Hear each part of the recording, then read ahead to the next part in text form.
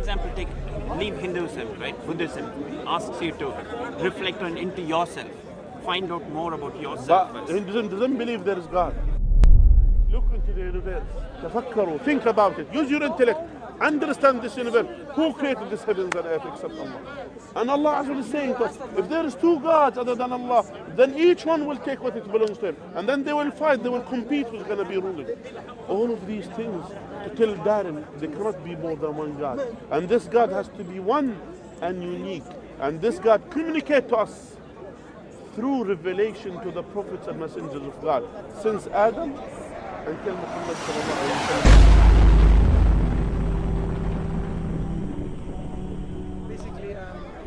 Gentleman here, his name is Darren. Yes. He's trying to understand Islamic understanding of the issue. You can explain. Yeah, okay. Universal consciousness, yeah. So does Islam also have something similar in its baseline, or like? I don't get it. What do you mean universal consciousness? Like, Okay. can you just explain to understand where you're coming from?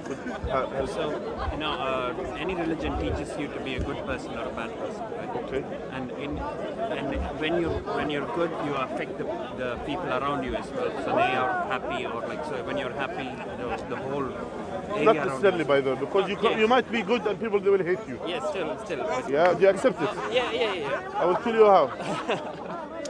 I will tell you how. Today I was discussing with one person and who believes in democracy. Yeah. He said democracy is something which is great and something, other Muslim was talking about democracy. I said to him, I don't believe in democracy, I myself. But suppose that you believe democracy is the right way to choose. He said, yes, democracy is the right way to choose. I said, if I say to you, I don't believe democracy is the right way to choose. Yeah? Do you think people will accept this? They will not accept this. They will be not happy. He told me, what's your proof? I said, okay. What did the Nazis did to the Jews? Nazis, they came in a democratic way. Yeah. They were elected, voted for Hitler, become a leader of Germany, and then he burned people. Then the Nazis, they become a system. Now the question is, I say democracy is a good system, yeah. Then in that case, that means what those people have done is good, which is I condemn that. But they said this is democratic way. And democratic way as well, they categorize the people from the best. The Germanian people are the best ones, and the lowest people are the Jew, and all of these things. So they categorize the people according to race. And that's why the racism came kind of one of the original things of nowadays, our racism. So that's why, not necessarily, if you do right, people will like it. Okay, We believe the Prophet was right, and people didn't like it. When he came to say, don't kill your daughters, because they are daughters, they are female, you just kill them alive and bury them alive. He said, don't do this. The people, they were not happy about that. They fought him, they tried to kill him, they killed his companion. They did their best to stop that. So not necessarily if you do right, people will like it. Okay, let me rephrase it in a different way then. So Okay. what I'm trying to get to is like one person's actions or one person's thoughts affect, so in certain situations affects the other person. Okay. So I doing something wrong will come back to me in some, or will affect other karma, or I'm not getting to karma. It's more like more around like when you're thinking, you're in a particular mindset, and that affects the other people around you as well. When you're positive. When you're positive. Okay, let me. I will give you a counter example. Then you will know. You said if you think in the wrong way, or if you did something wrong, that affects the other, but it will come back to you. Is that what you say? Come back to you? Do you believe it come back to you? No, in the sense, if you do something bad, that will affect the other person, but it will also be, it'll stick around with you for a long time because you're always in a negative mindset thinking about it. But if you're in a positive mindset, that again will kind of like enforce positive, affect other people around you, and it will in turn bring more positivity to you. I will tell you, our Prophet sallallahu alaihi wasallam said, "Tafa'alu bil khayr tajidu." Means think good about the things you will find. This kind of positive thinking, you would say, Imagination. not imagination, to have tafa'alu bil khayr tajidu. Means think good about the things that you will find it. For example, if I'm walking here and I saw a brother, his name is, for example, his name is Abdul Hamid. Someone Hamid is a good name. And then I saw Abdul Hamid, I said, MashaAllah, I feel good when this brother comes. Yeah? That's something, our Prophet he has practiced this in his time. Yeah? To think good about the thing. Yeah? So that's something, it's good. I will say to you, it's good. It could have impact on you as a person, that's fine. But not necessarily it will dictate the destiny of Allah Azza wa Jalla. Yeah? There is a destiny that Allah has planned, things that happen in this universe, yeah? Which you have no choice for it. You have no choice at all for it. For example, did you choose your color? Did you choose your father? Did you choose your mother? Did you choose your neighbor? You didn't choose many things in your life. So how, if you didn't choose many things, but those things, they have impact on you. Your mother has impact on you, they have influence on your father, the people, those things, which means again. So there are things which is the destiny of Allah Azza wa Jalla, or the destiny of the Creator of the universe and earth, that will come to you eventually. Yeah? And that's why for you, that's why for us as Muslims, what we believe the qadr of Allah Azza wa Jalla, the good and the bad. When it's good, we are thankful to Allah. And if it's bad, we are patient and asking Allah to help us. This is how the believer deals with these things. Yeah? But not necessarily that you, with your mindset, you will change things in the universe. Not necessarily, it's not the same thing. Yeah? Because you cannot change things about yourself, your own thing, let alone the universe. You cannot change it in yourself. Yeah? Things, you cannot prevent the death comes to you. You cannot do it. You will die one day. I will die one day. All of us will die one day. You cannot change this. That's a fact. Yeah? Okay, all this came from the discussion about consciousness. So, cloning, like for example, take cloning. When you clone someone, you can clone the person to the same degree, like they can look like and everything. But what their past is, what they remember, will they remember that? Are they the true person of themselves? Where is that stored? Like consciousness. What does Islam say about consciousness? Consciousness really what I'm trying to say. Now basically Islam, that we have something that Allah Azza wa Jalla has planted us is something called fitrah, natural disposition. That Allah has created us in the things that we know generally what is right, what is wrong, but as well we need kind of guidance to accept the right and the wrong. So there are things in our nature, we know what is the purpose of our life, we are creation of God, and we are here to serve that purpose. That's one of the things. We were born on this. This is what we believe as Muslims. Now, but our parents or the community and the culture and all of these things, they change this, they redirect this, and instead of going to the right direction, it will be going in the wrong direction. This is what generally happens overall. But now here, and this is what I believe, this is what the conscience of the person is what we call it. If you did something wrong, at least you know you have done something wrong, I shouldn't do it. I wish I have changed it, or I wish in the future do something better. This is what it is. But to say that this consciousness that have kind of future influence, you cannot say that. Because we don't know. You cannot control it. And that's why Allah said in the Quran that that no one can protect. Allah said about the Prophet sallallahu alaihi wasallam, قُلْ إِنَّ لَن يُجِرَ مِنَ اللَّهِ أَحَدٌ وَلَنْ أَجِدَ مِن دُونِهِ مُلْتَحَدًا. No one can protect you from Allah, and I cannot hide myself from Him. Yeah, meaning all what Allah destined to us, you cannot protect yourself from it. You cannot protect yourself from a car crash just outside the speaker corner. You can't protect yourself. You don't know what will happen. These are things that you decide. But in the same time, always we as Muslims, we always think good. Whatever happens to you is for the best. If something bad, maybe Allah will replace with something better. If it's good, that Allah will promise you something maybe better. And all of these, that's how the Muslims we believe, and that's why I advise you, and then I invite you to Islam. Are you Muslim? No. Okay. What are you doing for what partner? I'm Hindu by birth, but I believe in I don't believe in one particular religion. I kind of do you believe in God, the existence of God? There is God.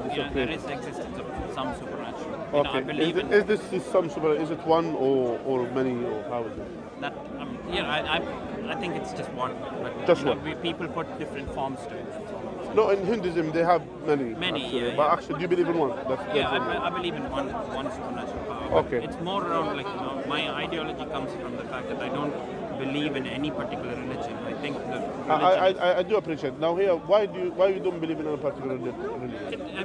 At the end of the day, all religion teaches you to be a good person, and if you can do it yourself. Not necessarily. No, I know, I understand it. You know, not everyone can do it themselves, and that's why there's someone needs to, you know, have you guide you, like, you know, and lead you along the path. But that's what religion is for, is my understanding. Okay, let me tell you, there is one purpose of the Allah has created us. That's what we say. We say Allah has created us to appreciate Him, to worship Him, to appreciate our creation that He created us, and as well to worship Him. Yeah? Which means to submit our will to His will. Allah means the one God, as you said. The one, if you believe there is one God, as you said, that's the one God, the creator of the heavens and earth. Now, if someone come to me, yeah, if someone came to me and told me, you know, in some particular faith or particular religion, okay, be good, be just, be this, be that, and at the same time telling me to worship other than God, to worship this person, another guy, different things. This, it doesn't teach me the right thing, it teaches me the wrong thing. Instead of directing my worship towards the one God, the creator of the heavens and earth, it will be directed to other than God.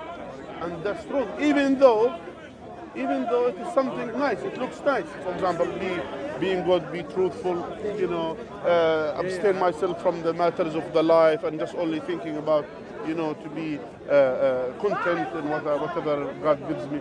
That's nice, all of them is nice, but this is not the purpose.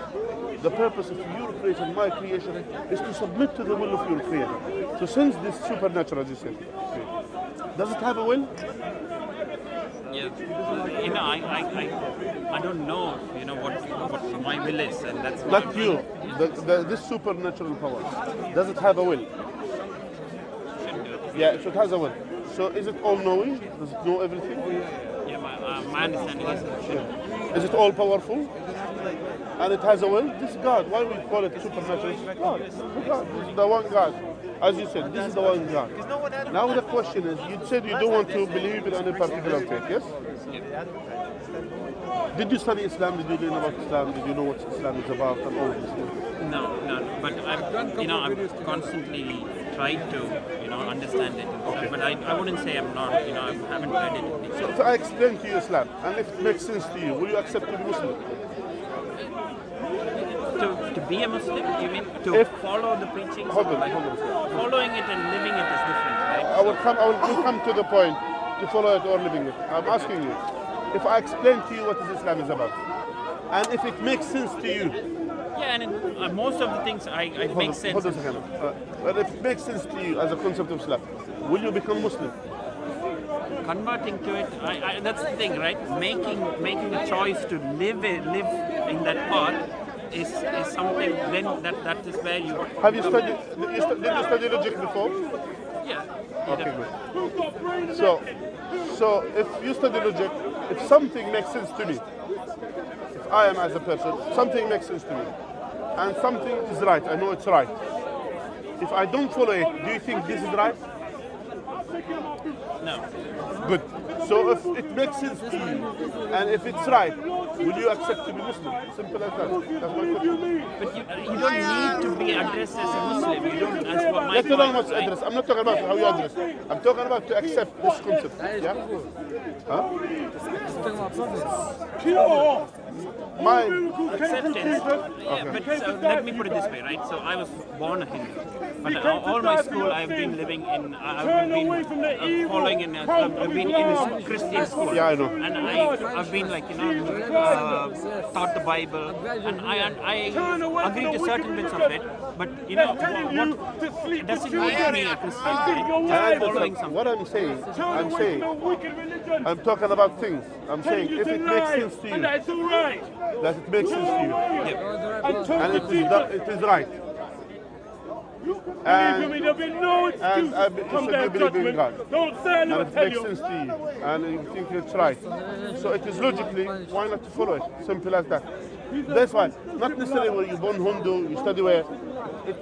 What it means, there are many converts who came to Islam, many people came to Islam, because they found it makes sense, because they found it's the right thing, it's the right decision to take. Yeah, and that's why, that's my point. So always don't say, I will not do it, but maybe if it makes sense, why not? Follow the teachings is what I'm trying to say. Yeah, okay. Right? Now let's talk about Islam now. Islam, me and you, now we agree there is one creator, yeah, of the heavens and earth. The God, the one God, He is the creator of the heavens and earth. Yes? Yeah. This is the first concept of Islam. Second concept of Islam, to believe that Muhammad sallallahu alaihi wasallam is a final messenger of God, the last messenger of God. This is kufur. Okay, let me move this guy. Okay. So to believe that the Prophet sallallahu alaihi wasallam is the last and the final messenger of God. Yeah? Well, that's funny. Okay. To believe that the Prophet sallallahu alaihi wasallam is the last and the final messenger of God. Now, this is our challenge. The proof that the Prophet ﷺ is the last messenger, is the messenger of God, and he's the last and final messenger of God, what's the proof? How can I prove to you that he is a messenger came from God? This is my challenge, yeah? Which I need to prove to you now. Now, Muhammad ﷺ, he was sent 1400 years ago in the Arab Peninsula. He was an Arab man, illiterate, wasn't able to read and write. He didn't have access to the science of his time and the knowledge of his time. Simple man amongst the people of Quraysh. At the same time came one of the best tribes of Quraysh. Now, this Muhammad sallallahu alayhi wasallam, when he came at the age of 40, God revealed to him something. God revealed to him revelation. Because since God created us, yeah, this is the concept. Since God created us here, what are we doing here? What's the purpose of our life? So I will say, I suggested in the beginning, I said, the purpose of our creation is to submit to this God, to follow his guidance. Simple as that. Yeah? But how we know that God is telling us to do this? And how we know what we are doing is the right thing? This is what we need to put, this is what the Quran answers. Yeah? Now, you say, but the book of Quran, why I need to believe in it? Yeah? So I will say to you, the proof that the Prophet ﷺ is a prophet and messenger of God is the Quran, which he was sent with. Quran came in the Arabic language. Revelation from God in a poetic way, yeah? Meaning that it was the way that it is, the structure of the Quran was so strong, so beautiful, to the extent it was challenged.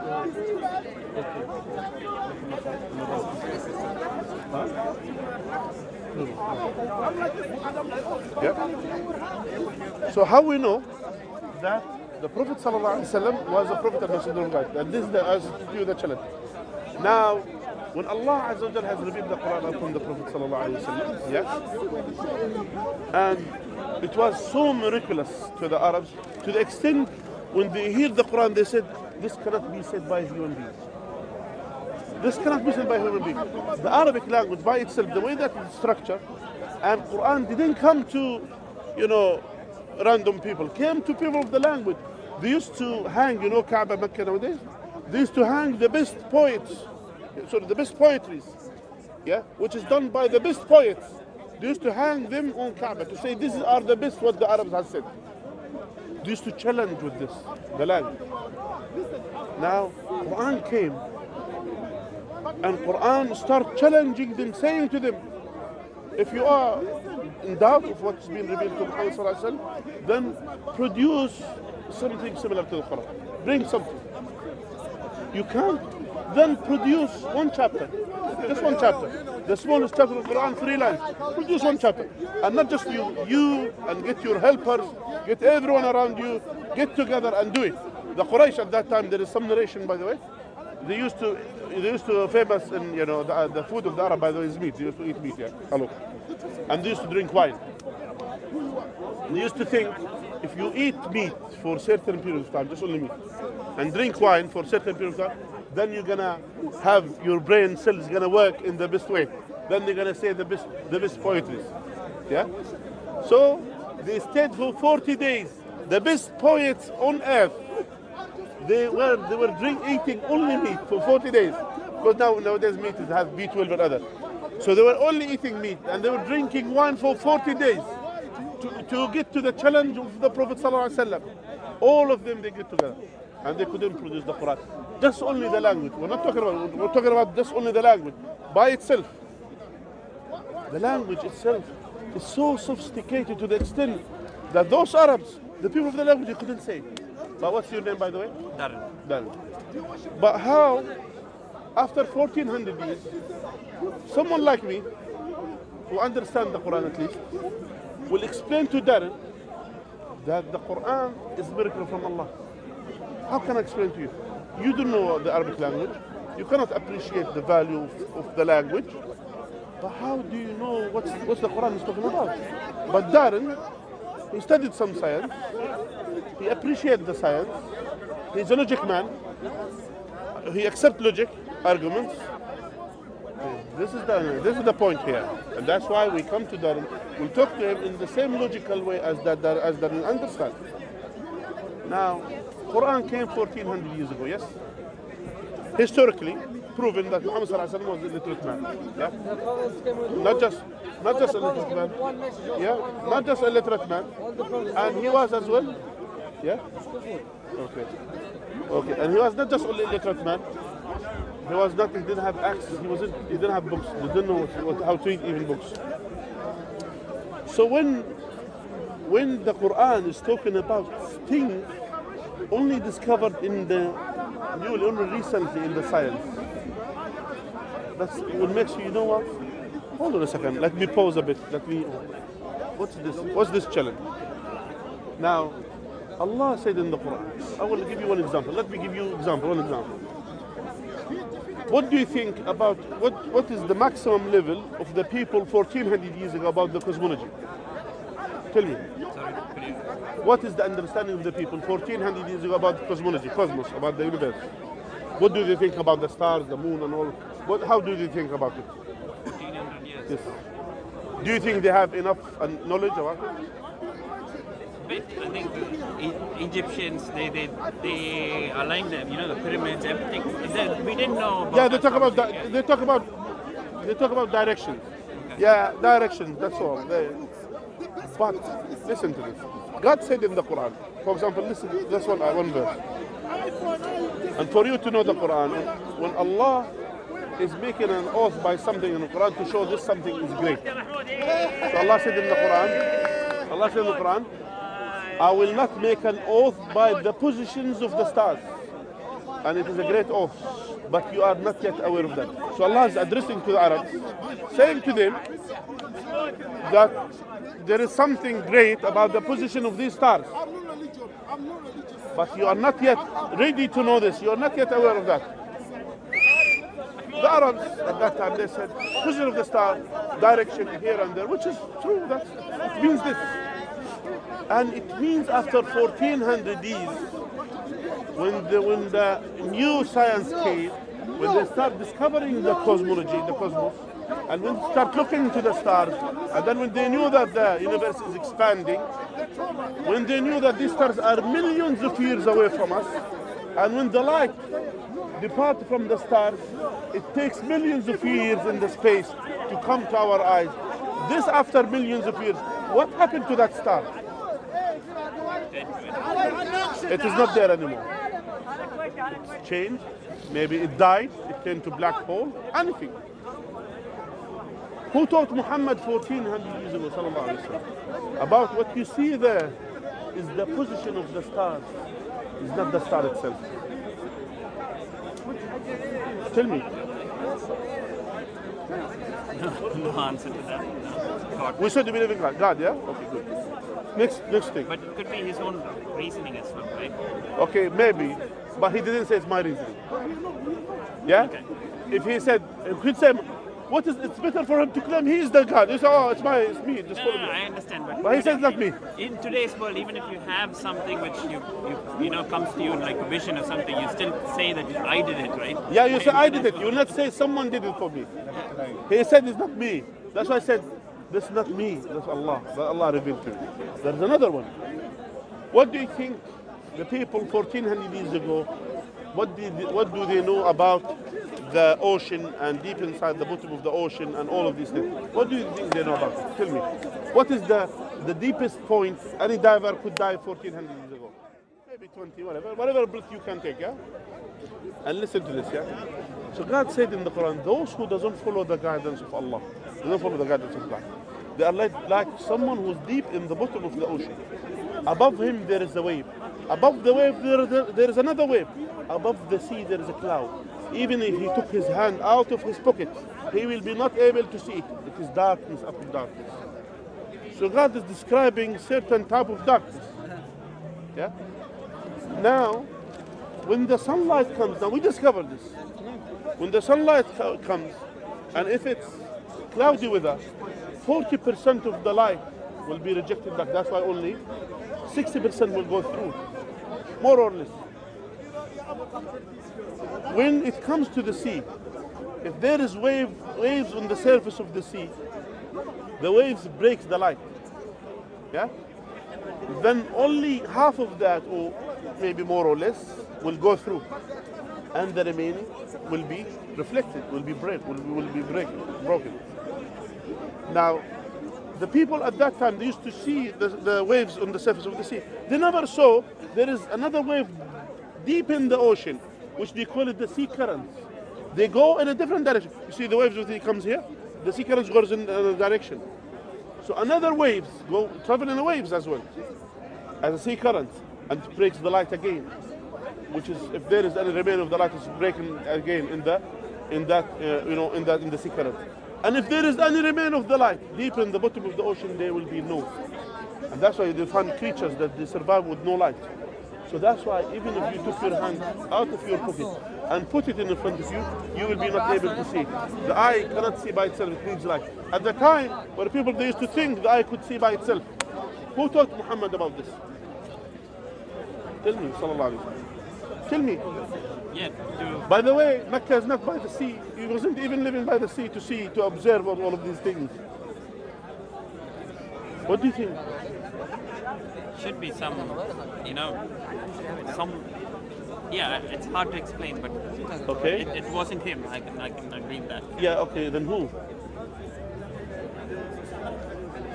Tell me, why are you hesitant to say it? Who? I understand, but He said it's God. Do you believe him? believe. Yeah. That's my point. And there is a lot in the Quran like these examples. So now, after 1400 years, Darren will appreciate that the Quran came from God. Well, no, yes, it came from God. Because Muhammad said that. And he, sallallahu alayhi wa sallam, he said, وَمَا يَنْتِقُ عَنِ الْهَوَىٰ إِنْ هُوَ إِلَّا وَحْيٌ. He doesn't speak out of his desire. It's only revelation. Only revelation. And the Quran, if it was created by him, why the Quran criticized him? Quran criticized the Prophet sallallahu alayhi wa sallam.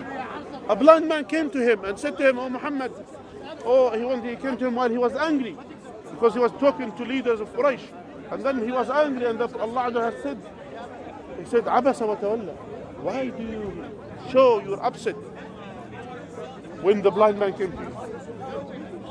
Quran, Allah has said in the Quran, غَفَرَ اللَّهُ لَكَ لِمَا أَذِنْتَ لَهُمْ. Allah forgive you. Why did you allow them? So Quran is criticizing him. Even the Quran saying to him, you have done this, you have done that. Yeah?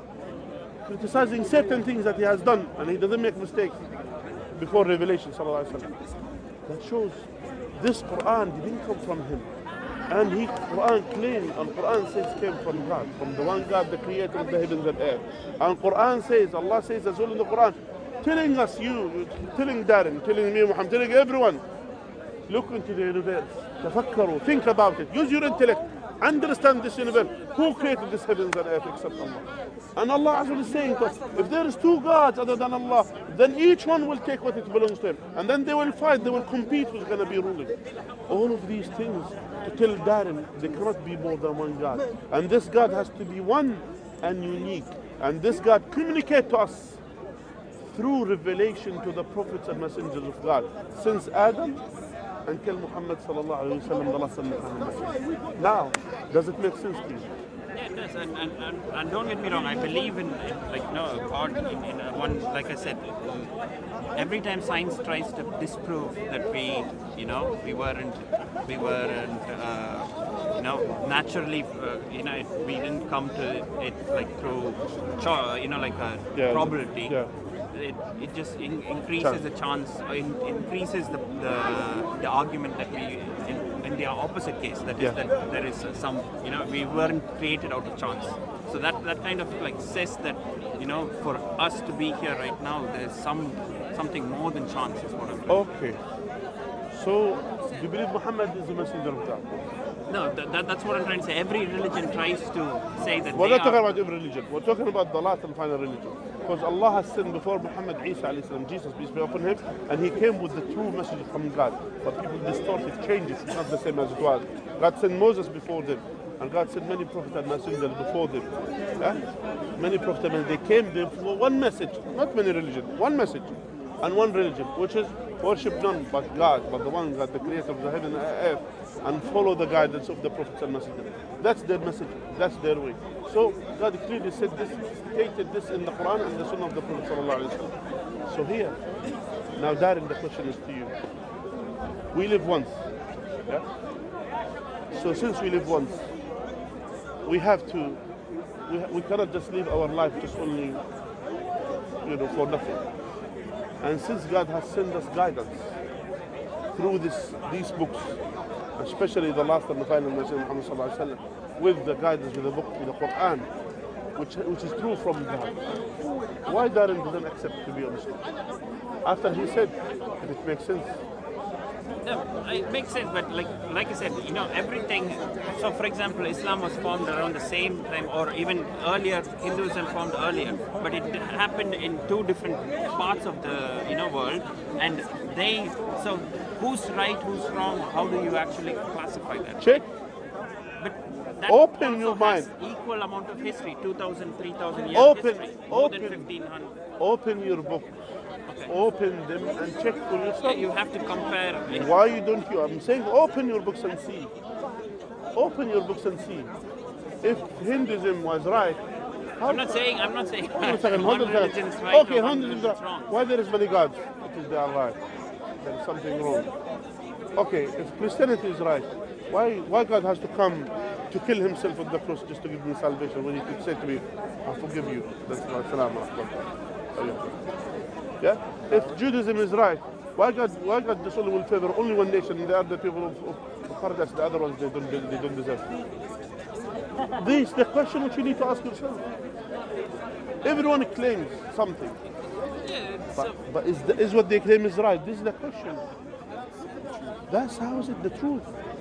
So that's why we say. That's why, Darren, you're from India, yeah? Yeah. That's why, Darren, Islam came to India and many Indians accepted Islam. I know. Because it made sense to them. Islam came to West, to East. Many people came from different backgrounds. That's why he's from Bangladesh, from Somalia, from Yemen, from Morocco. Why do we have this brotherhood? Why do you think? And how would this religion, great religion, start with one man and his friends and his wife and his cousin became the most expanding religion in the hearts of the people. Except there is a great one who is supporting it, aiding it throughout this time. That's how it is. And part of it, by the way, he told us, you remember the hadith, he said, you'll see the Arabs, the one who's hufat, who's barefooted, the Arad, they don't have enough money to buy clothes. Yeah? They will compete each other with lofty buildings. The Sahaba, they didn't see this, but they believe. Now we're seeing it. How is that? Didn't you think he was saying the truth? I'm not debating that, I'm not doubting that, but what I'm trying to say is so for example, leave Hinduism, right? Buddhism asks you to reflect into yourself, find out more about yourself. But Hinduism doesn't believe there is God. It's another problem. No, I'm not talking about Hinduism now, Buddhism. Buddhism, they don't believe there's God. That's my point. Oh yeah. They don't believe. It asks you to look into yourself. But that's against what you believe. You said there is God. They have to be creator. Yeah? So hey, that doesn't make sense to you now, to Darren. And it doesn't make sense to you, Darren. Why did you accept? Yeah, science has not answered all of the questions. Like, for example, where did life come from? Still, it's not answered, right? You can't replicate life. Allah told us. about where life came from. Allah said, يسألونك عن الروح وقل الروح نور. They will ask you about the soul, the spirit, where the spirit came from. They said this is from the commandments of God. And I will tell you, they will never know how the life started. They will never know how the spirit, now when the spirit comes in your body, you are alive. When the spirit departs your body, you are dead. They cannot explain this because this is from the commandment and God hid it. No one knows about it. No one can able to know about it. No one. Because this is the secret of God. That's how, because He is the one who gives the soul, He is the one who takes it back. So is that, if it is not written, does it mean that we are like, again we're going to deeper, a bit more deeper layer, like for example, if it is not written, does it mean that, science will start revealing certain bits later down? Whatever, until I will tell you, there's a challenge. It's a challenge. They will never know how the spirit, how the soul came into the body. They will never know. By the way, they try one day to make a cell. They put here, this bit here, this bit here, this bit there, and this and that. But how this cell could be alive? Yeah, it's still a mystery that no one knows, except the Creator. The most, guess so far is that it came from outer space or so, or from out of Earth. So that again is. I will tell you, the Earth was burning. Where did the alive come? Can't be. So that's why God created it to be the way that it is. Why you said there is more proof that there is a God? That's God. Why would every time you try to disprove that science, that we came into existence because of science, it kind of like gives you more proof, the opposite proof. Okay. So what does it make to you to Darren? Darren, I will say to you, I don't want you to be Muslim today. No, I wouldn't either as well. I always kind of like. But I want you. Yeah, I want I've you definitely to learn, read the Quran, understand the Quran. See what this Quran is talking about. Why those Muslims they believe in. And I want you to, when you are reading the Quran, you are learning the Quran, I want you to have this open mind. If it makes sense to you, why I don't follow it. Darren's a good friend of mine. I brought him here first time. He's actually leaving to India. But I brought him. I said, make sure you come speak as Quran before you go back. I've only been on the vice, once I've been here, but only on the side. So I've spoken to him a lot about Islam in the past 7 years. We try to have many discussions at lunch, but at least slowly. What I want from you, if it makes sense, logically, by the way. What do you study, by the way? I'm into computer science, IT. You know short circuit and you know that. Yeah. Now, if it's short and right, it goes. It's the right thing. Even when you do programming, that's how is it. I wanted to say, Darren, if you didn't have to pray and didn't have to fast, didn't have to give up alcohol and all of these other things, let's say Islam didn't mean you had to do all those things. The salvation, the main thing in Islam is salvation, is to save yourself by submitting your will to the will of the Creator. Not necessarily and immediately you have to change, to start praying, but at least to know, to submit your will to the will of the Creator. Yeah? And learn more. Submit before it's too late. Submit, you don't guarantee your life. Submit. Because since we live here, we're going to die. Since you have a beginning, you have an end. Since you're going to die, you have done something wrong, you have done something right. You might wrong people, you might did something right. Then it should be a reward or punishment. That means there is an afterlife. There is a resurrection, and then you're going to be resurrected before God. Then God will ask Darren, do you remember Darren in the park you were speaking to such and such and such? Can you take the risk now? Yeah, that's how it is. And then they told you to submit to me what you have done. No, I believe in a lot of. No. So, for example, what you mentioned, like fasting, I would argue again. I would argue for it more than anyone else because Hinduism also has some bit of fasting. Any religion again has some fasting involved. I know. But and fasting was taught for a good we're not reason. talking about now fasting. What would stop you from becoming a Muslim? That was the Why question. wouldn't, What would stop you? it's just again they are. It's just that there's not enough. I personally believe that religion shouldn't be brought into discuss. Sorry, No, it's all right. so it shouldn't divide people. That's what I'm trying to say. So, Listen, the people are divided. Listen, whether you like, that's something you need to know. It's a reality. The life is like this.